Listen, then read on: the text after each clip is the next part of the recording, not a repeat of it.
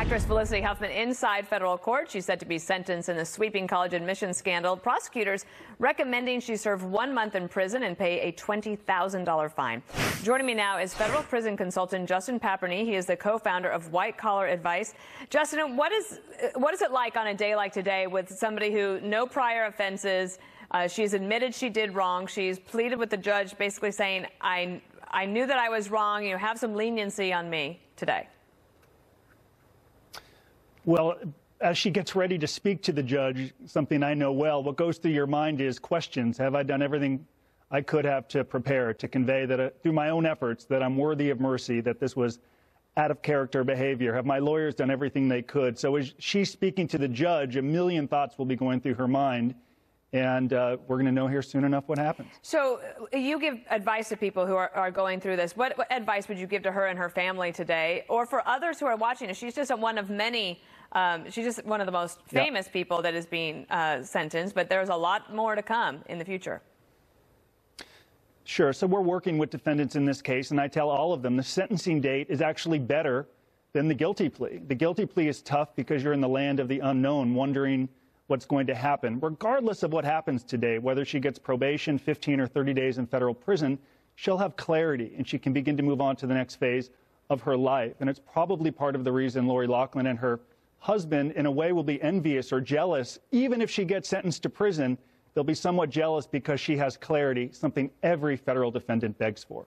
Now, when it comes to celebrities and this kind of thing, you know, the public is sitting there saying, well, why should she be allowed to stay at home in her beautiful Hollywood Hills home? I mean, people, if somebody else had done this, they wouldn't have been afforded such a thing. Do celebrities sometimes have it harder when it comes to a case like this?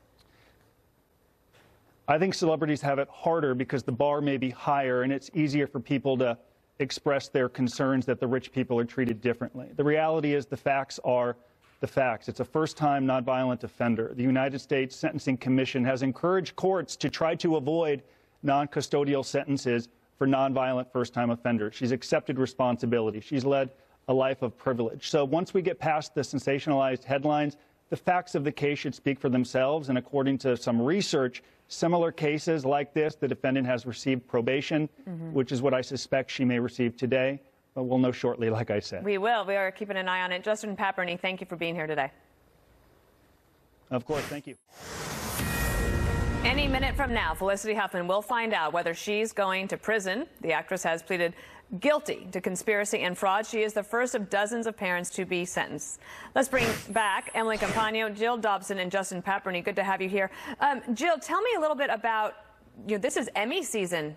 And, this could have been a very different fall for her. Indeed, the Emmys are coming up on September 22nd, and the show that she was in called When They See Us is up for 16 Emmy nominations, and she had a meaty role in that. But because of all this controversy going on, she was not submitted for Emmy nomination consideration. But she did get a letter of support from Eva Longoria. Yes, she did. So Felicity won an Emmy in 2005 when she was on Desperate Housewives, and her co-star from that, Eva Longoria, has written a letter to the judge asking for leniency, talking about how she supported her when Eva was being bullied on set, and she said Felicity got it to stop. Also, the creator of Desperate Housewives, Mark Cherry, has spoken on her behalf, written a letter to the judge, actually, and William H. Macy, her husband, has. Justin, do you find that any of those letters actually make a difference to a judge in a case like this?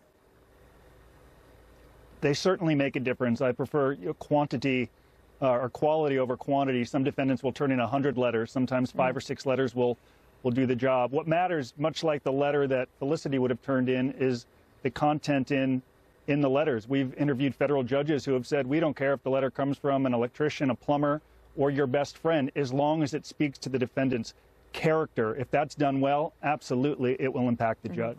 Emily, we have some information from inside the courtroom. Her husband, William H. Macy, is seated in the front row on the left side. They've gone through all the pre-sentencing information, and now they're talking about the sentencing guidelines. So we're getting closer to knowing what's going to happen. Yeah, absolutely. And just to kind of piggyback on what Justin was saying. So first of all, it's important for the family to sit in that front row, yes, to show support, to show the judge that she has people that can attest to her character, et cetera. The most important thing in those letters, it's content, and it's also touching on, again, that level of remorse. And I'm sorry if I sound bitter, you guys, but those letters, they were such jokes to me. Eva Longoria, oh, she saved me from bullying on set and whatnot. totally missed the point. I have written many letters like that, and I have read many letters like that. And the sincerity and the sense of proportion is also really crucial. And so here, all it did to me was further the fact that these guys are living in a bubble. It is not the real world whatsoever. She is only sorry that she got caught, but we shall see how the judge feels about it. Jill, when you think about how it could have affected other people, you know, in Hollywood, you say she didn't get an Emmy nomination.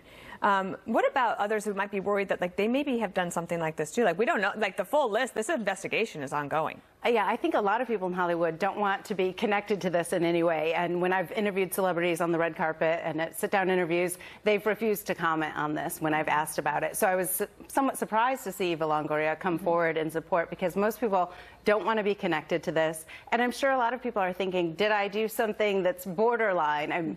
You know, a lot of these defendants are saying, I didn't know I was breaking the law, which you might believe, and I know that doesn't excuse them. But Justin, could I ask you what it's like, you know, the stress on a family, and I'm just being empathetic, I'm not being sympathetic, but the stress on a family when they go through something like this, do you usually see people get closer together, or does it really tear people apart?